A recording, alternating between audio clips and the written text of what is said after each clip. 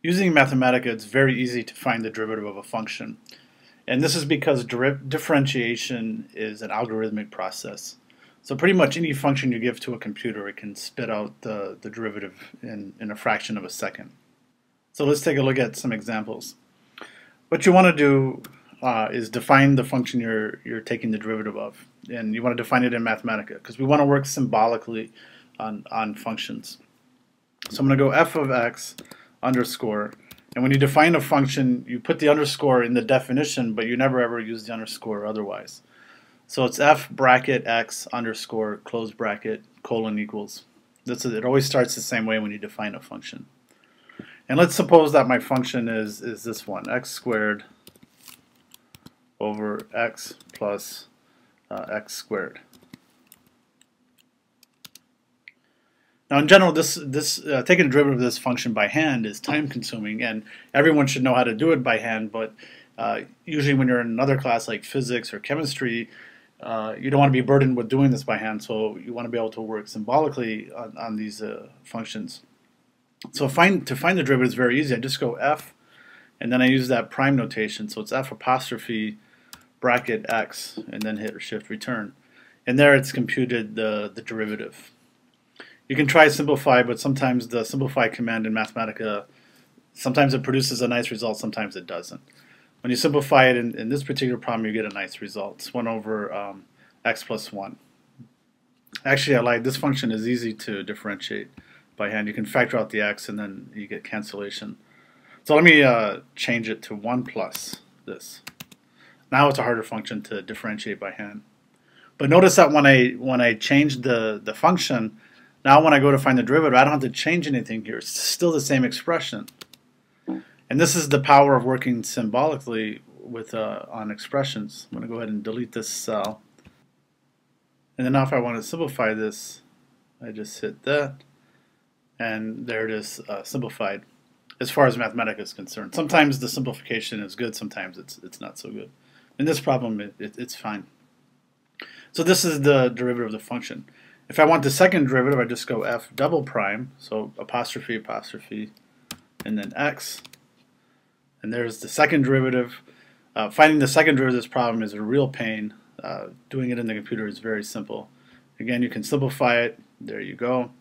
You can find the third derivative, so I can go f triple prime of x.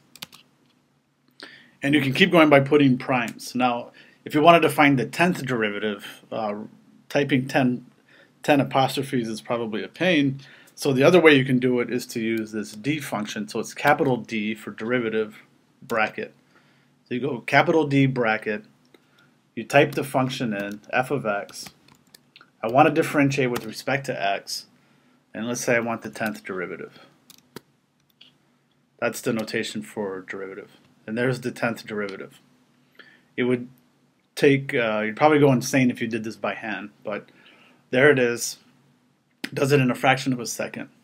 And you can do any of the higher power derivatives using Mathematica. You do not actually have to use function notation when you do the derivative.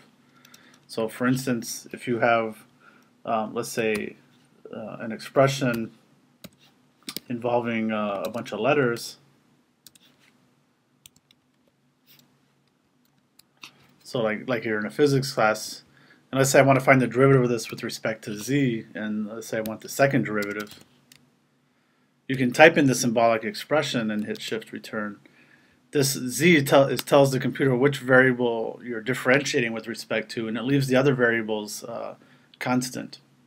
And so it treats them as if they're numbers.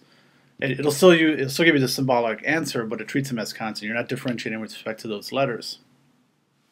So here we see the result. The second derivative of that function with respect to z is 2a over z cubed. Using a computer makes finding derivatives very easy. Now everyone should know how to find derivatives by hand, especially for the more basic problems. But let's go back to this function right up here again. Here's my f, and let's say I want to find the equation of the tangent line at, say, 2 comma f of 2. So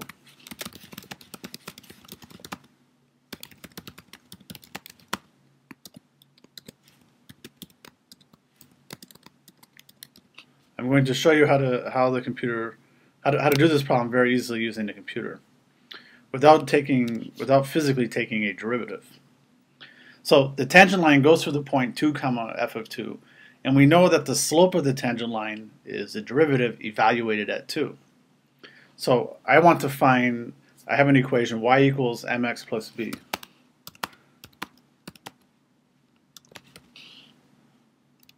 And what do I know? I know that m equals f prime of 2. And I'm going to use a numerical answer. So that's m. And I know that y equals f of 2.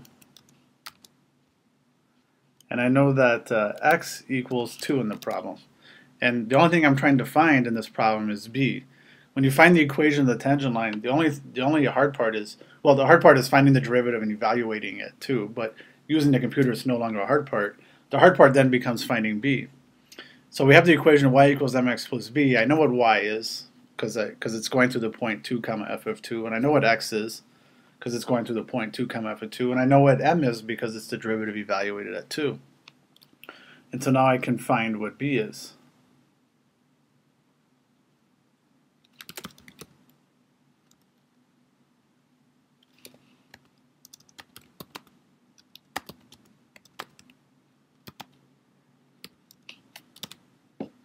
And b is 0.244898, and so then my equation is going to be, the answer to my problem is going to be, let me just type it out here. The solution is y equals, it's mx, so it's 0.163265x plus, and then what b is, which is 0.244898. That's the equation of the tangent line. You can verify this. I can copy this. You can verify this by plotting f of x. So I'm going to go plot and then brace f of x, and then I'm going to type in that function, close brace, comma, x goes, say, from -2 to 4. And we see right here that that line just touches the graph right at 2 and nowhere else. Forget about it. It crosses it over here, but we're only talking locally. That's what we mean when we're talking about tangent line. So if I actually zeroed in from, say, 1 to 4, then you would see it only touches it at that spot. That's what we mean by locally. We don't care about globally, but right there, this is an approximation to the function. And it touches the graph at only one spot. So you see, working symbolically makes doing the problem a lot easier. It allows us to concentrate on the essence of the problem, on what we are doing, not on the actual computation.